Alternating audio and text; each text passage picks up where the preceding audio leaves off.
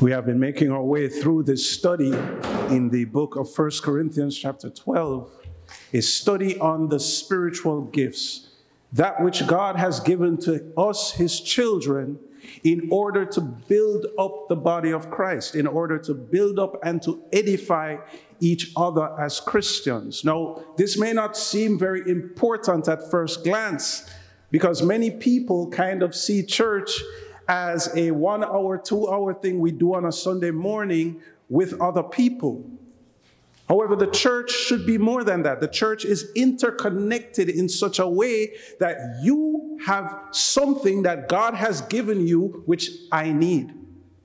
And it is for us to discover what God has invested in our hearts to be able to give to each other. Some of you here, you receive what God has given me for you every Sunday, because I stand up here and I give you a message every Sunday. But that is only part of my prophetic gift.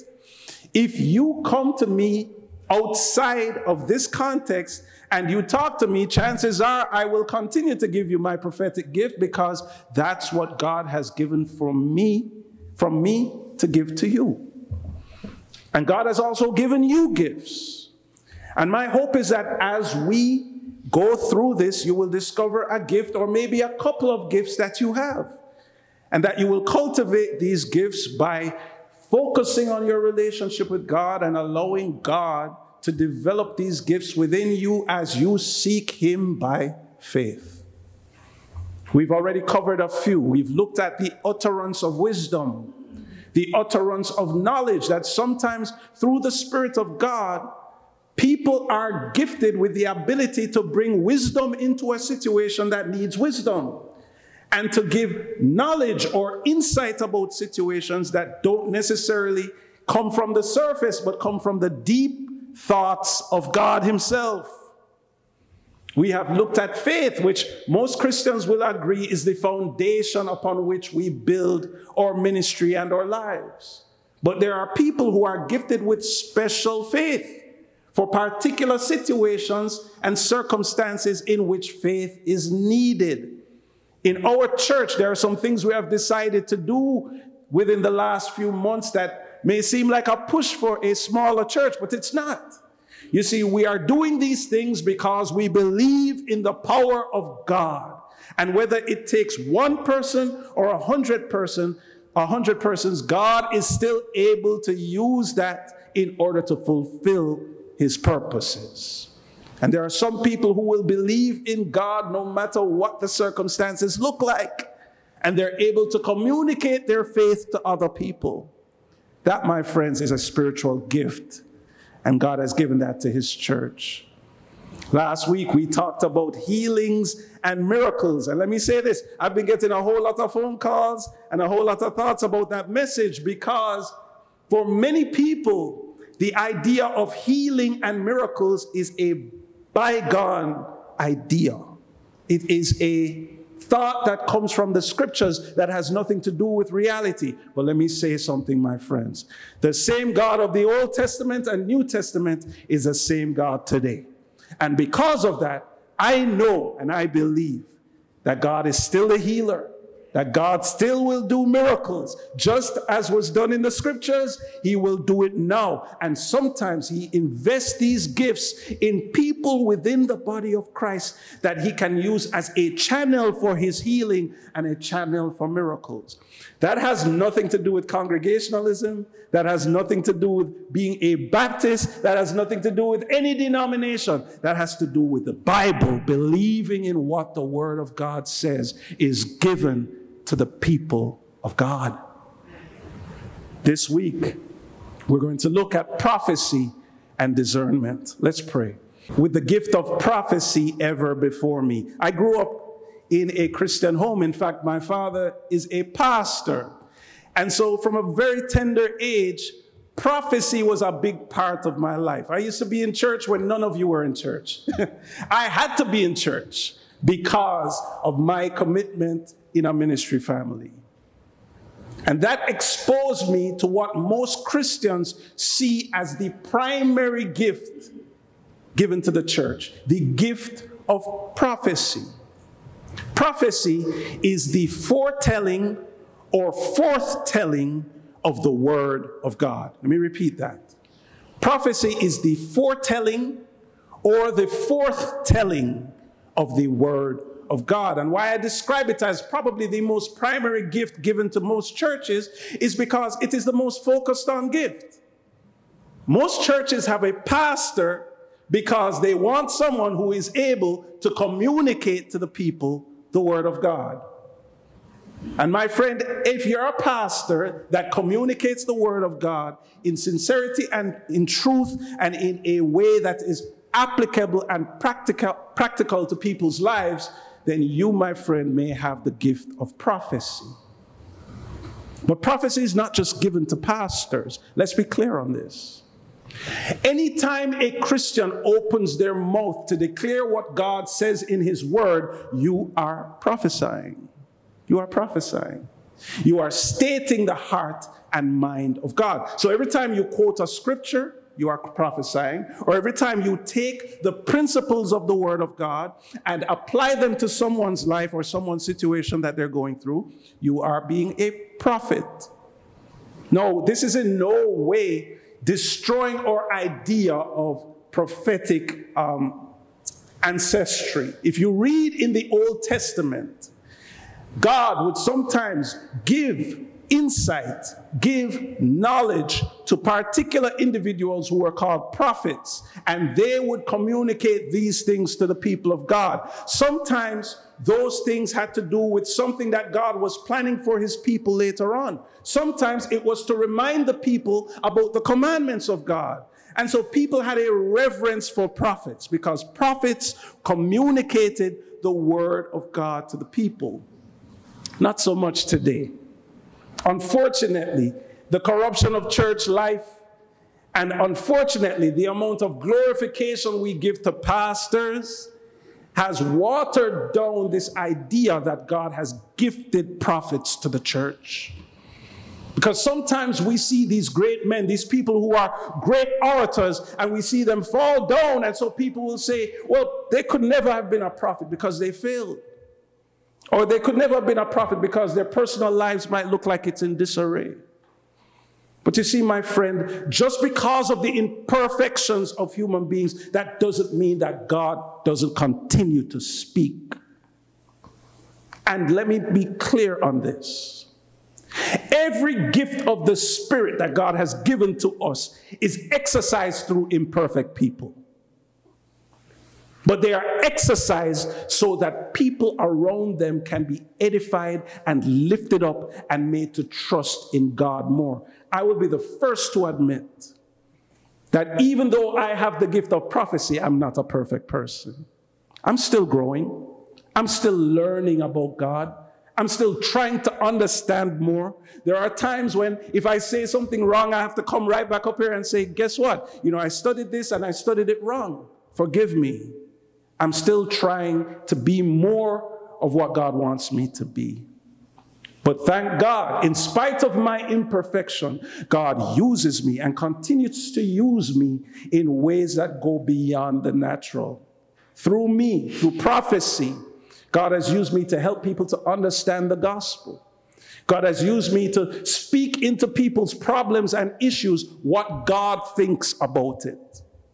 And hopefully, and through the fruit of it, I've seen God raise up leaders and people who want to serve him because I've simply given them the word of God. That doesn't make me great. That makes God great. That makes God great. The gift of prophecy comes both through those who are given the opportunity to preach the word of God publicly in church, but it is also given to every single Christian who proclaims the word of God into a situation. Now you might say, well, Pastor, is it the same kind of gift as we see in the Old Testament where it is both foretelling and forthtelling? My answer to that is, I believe the issue of foretelling, of telling about the future from the heart of God, there is no longer any need for that. Because the word of God given to us in completion, that, my friends, is the full revelation of everything you will ever need for life and for godliness. If you want to know what the future is all about, it is revealed within the Word of God. You see, if you don't have a high view of Scripture, if you don't have a high view of God's revelation given to us in the Bible, everything about Christianity is going to seem like a hope or a wish. It's going to seem like, oh, we're going through exercises that have no actual practical value to our lives. But if you have a high value of Scripture, everything that God reveals in His Word will give you insight about life and about your future.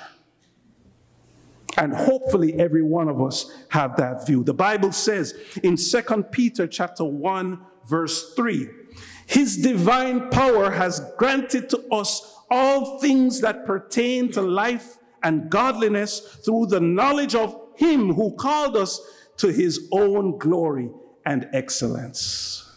Everything you need to know for life, for godliness, for your future is revealed to us in God's Word. That's why if there was only one thing we needed, if everything was taken away from us, if there was only one thing we needed to keep in life, I would encourage every one of us to choose the Word of God. Because the Word of God, my friends, will give you insight and give you wisdom and give you courage for life and for your future.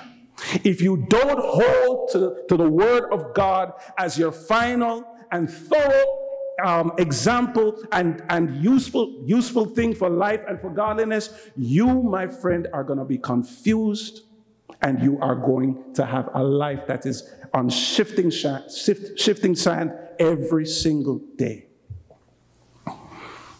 The Bible says in 2 Peter chapter 1, verse 19 to 21, we have the prophetic word more fully confirmed, to which you will do well to pay attention as to a lamp shining in a dark place. In other words, prophecy is to enlighten darkness. That's what it is for. He continues saying there, until the day dawns and the morning star rises in your hearts, knowing this, first of all, that no prophecy of Scripture comes from someone's own interpretation. For no prophecy was ever produced by the will of man, but men spoke from God as they were carried along by the Holy Spirit. I've heard it so many times. People will say, how can you hold to the Word of God, the Bible, as the Word of God? Wasn't it written by imperfect human beings? So why is it that you're seeing it as the final authority for life and godliness? Well, I'm glad you asked, because it answers itself. This is no ordinary book, my friends. It is a book that was written as the Holy Spirit led people along, gave them insight and illumination of the mind of God. That is why we don't look at the Bible as just another literature book. We look at the Bible as the revelation of God to us, because God did it through imperfect people. If He can use us today to prophesy through, of course, He could use it back then to inspire people to write His word. We have to have a high view of the prophetic word of Scripture. Otherwise, all other prophecy will fall flat. If I come up here and I tell you my thoughts about life, I'm basically giving you my opinion. If I give you my opinion and you agree with it, then you agree with my opinion. But don't you dare think that because I come up here and give you my opinion, that I am giving you the Word of God. The only way you're going to know that I am communicating to you the Word of God is if you compare what I say with what the Word of God says.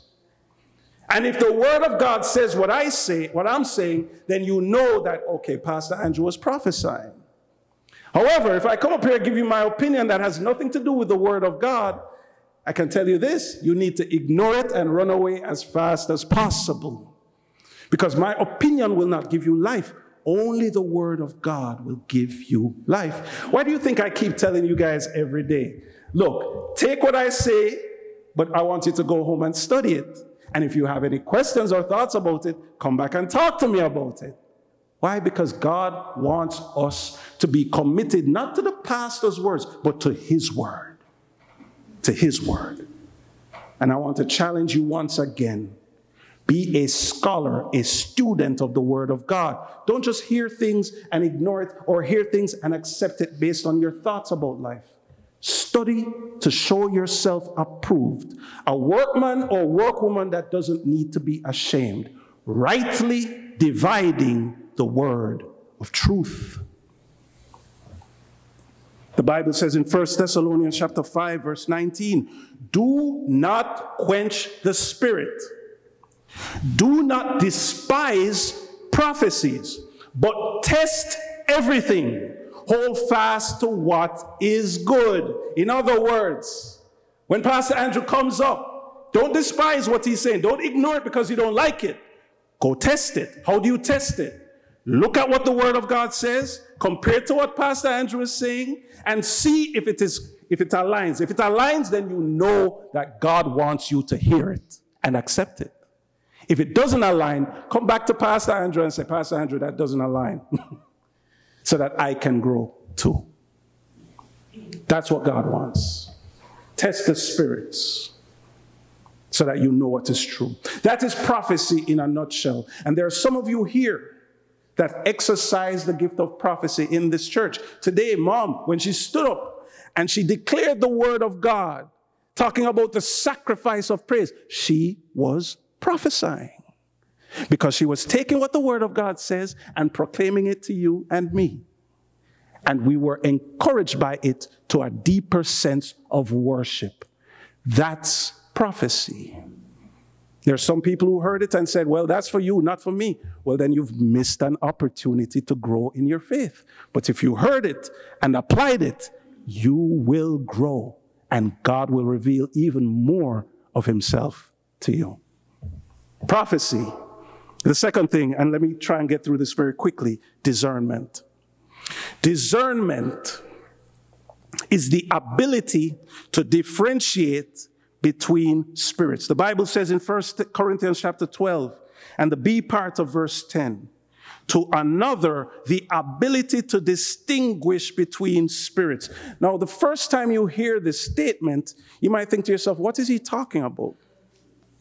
He's talking about a reality that goes beyond what is taught necessarily in most churches. Let me be clear on this, my friends. There are things that exist in our lives and around our lives that we cannot see. Those things the Bible refers to as the spiritual things. For example, the Bible says that God is spirit, and those who worship him must worship him in spirit and in truth. Chances are none of us here have ever seen God personally with our naked eyes. But we can't see him with our naked eyes because he is spirit. That doesn't make him any less real. It is just that in order to see God, you have to see him through spiritual eyes. Discernment as a spiritual gift is given to you so that you might recognize where God is and where God is not. It helps you to see what is happening under the surface of things. I'll give you an example. Discernment is that feeling you get when you walk into a room and something doesn't feel right. You can't place your finger on it. The room might actually look beautiful. Everybody might have smiles on their faces, but there is something that doesn't necessarily feel right there. Some people refer to that as intuition. Some people refer to that as maybe projection of their own pain and frustrations with life that's causing them to feel a certain kind of a feeling of discomfort when going into other settings. But there is such a thing as the discerning spirit given by God to alert you to a spiritual problem. Have you ever been talking to someone and you say, how are you doing? And they say, well, yeah, I'm fine. Everything is good. And deep in your heart of hearts, you know that things are not fine. You just know it. It doesn't matter what they say. And it doesn't matter the smile that's on their face. In your spirit, you sense that this person is going through something. We see God didn't give you that feeling in order for you to be nosy or in order for you to try and like judge that person. No. Sometimes God gives us that feeling of discernment in order to properly minister to people. Sometimes when I'm talking with someone and they say that they're fine, and I get that feeling, I say to them, "Are you sure?" And I will, if pushed, say to them, "You know, I sense that there may be something wrong. Am I correct? Or am I wrong?" Because, you know, sometimes God gives us the discernment of the Spirit so that we might effectively minister to one another. There are people walking around in pain, in trouble every day of their lives, depressed, overwhelmed with life, overwhelmed with confusion about God's word. And we ignore it sometimes because we can't tell the difference between politeness and spiritual grief. Discernment helps us to look beyond politeness to see what's really true. That's why many of you, when you say to me, "Hey, you're doing fine," I'll probe. I'll probe because the Spirit of God is telling me something is going on that goes beneath the surface of things. God gives that to us so that we might minister effectively to each other in the Church of Jesus Christ. There's a story in the book of Acts, chapter 16, about this little girl, a young girl, who the Bible says had an evil spirit called a spirit of divination. And the spirit of divination allowed this little girl to tell people their fortunes, and she made a lot of money for her owners because she was able to do so. Paul and Silas, the missionaries, the ones sent by God to minister to the Gentiles, they were passing through her town and they were ministering. And this little girl, with this evil spirit within her, begins to say some things that sound right. She says things like, "These men are servants of the Most High God. You should listen to them." Now that sounds right. That sounds good. She was encouraging people to listen to Paul and to Silas, but she was saying it through an evil spirit. Now, I don't understand the fullness of the context here, but obviously there was something that was being held back in that girl's life because of that evil spirit. And the reason why I know this is because of Paul's response to her. The Bible says that as she walked behind them, shouting out and telling everybody, "These are servants of the Most High God," Paul felt annoyed. He felt annoyed. He should have naturally felt good that someone was recognizing him and Silas for the job they were doing, but he felt annoyed.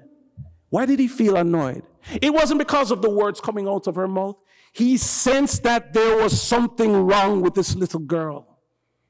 Through discernment of the Holy Spirit, he recognized that not the words of her mouth, but the thing that was leading her in her heart, that thing was in enmity with God's will for her life. And the Bible says, as they walked along and as she kept shouting, Paul turned around and looked at her and said, "In the name of Jesus Christ of Nazareth, come out of her." And he cast the spirit of divination out of that little girl. And she was free. Now, of course, there was a whole lot of trouble because of that. She could no longer tell fortunes. And the owners that she had were very upset about that. But Paul, through the Holy Spirit, was able to deliver that little girl. Why? Because he had discernment. He saw beneath the surface. We have this saying that says, "Not all that glitters is gold," and that is true. Because sometimes in the midst of people looking good and saying the right things, there are spirits that do not please God, that are in there working, trying to distract people from God's will. But one thing we know is God is a God of miracles, and whether it is casting out a demon or healing the sick or raising the dead, God is able to break any chain in the human heart. But it is up to us, through the discernment of the Spirit of God, to know what those chains are. Pastor Andrew, why don't you preach a lot more nice messages? Why don't you preach messages that are more aligned with what we want to hear every day? You know why? Because God has given me a little bit of discernment. A little bit. It humbles me But one of the reasons why I preach, and I preach every part of the Word of God, it is because there are chains that need to be broken in Jesus' name. And they will not be broken by butterflies and flowery things. They're going to be broken as the Word of God is declared unashamedly, unabashed to people, whether they agree with it or not. We just want God to have His way. And sometimes that's going to come through nice words. Sometimes that's going to come through rebuke. But if the Word of God is true, and if we believe in it, then we know, brothers and sisters, that God will use His Word for His glory when it is declared. Discernment is given to some Christians.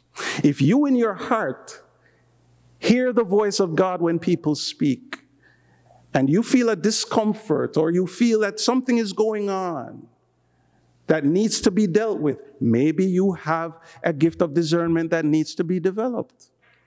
Maybe you yourself feeling uncomfortable about your life. That might be the Spirit of God trying to stir you up to say, you know, maybe I need to do some things differently. Maybe I need to change some ways of mine.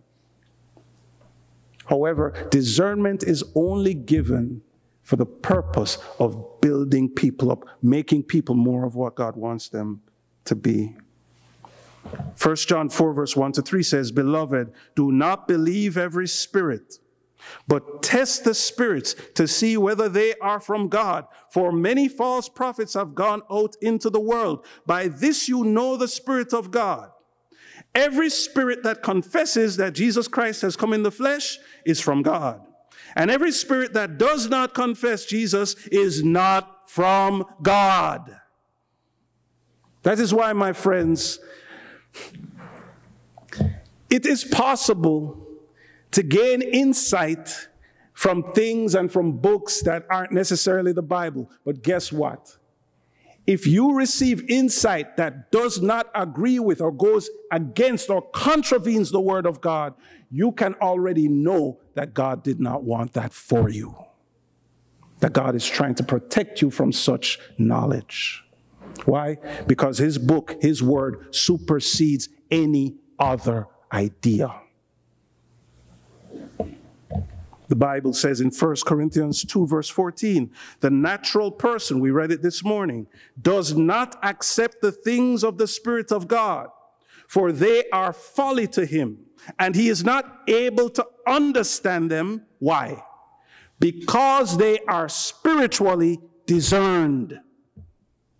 That's why many of you will look at me and say, "Pastor Andrew, you're crazy if you think I'm going to accept that." Well, you will only think I'm crazy if you're not able to spiritually discern yourself. This, my friend, is the will of God, discernment. How can I develop my discernment gift? Read the Word of God. Why do you think every one of these gifts is connected to your relationship with God? Because if you are close to God, God will reveal Himself to you. If you are far away from God, all the gifts He's given you will also be far away from use in your life. Your closeness to God, your proximity to God is part of the way in which you will be blessed in your Christian walk, and is a big way in which God will use you to bless your brothers and sisters in Christ. The spiritual gift of prophecy and discernment are for those whom God has given the gift to. If you believe you have either one of these gifts, or maybe even both of them, I want to encourage you to speak to me. I would also encourage you to read the Word of God as a matter of daily practice.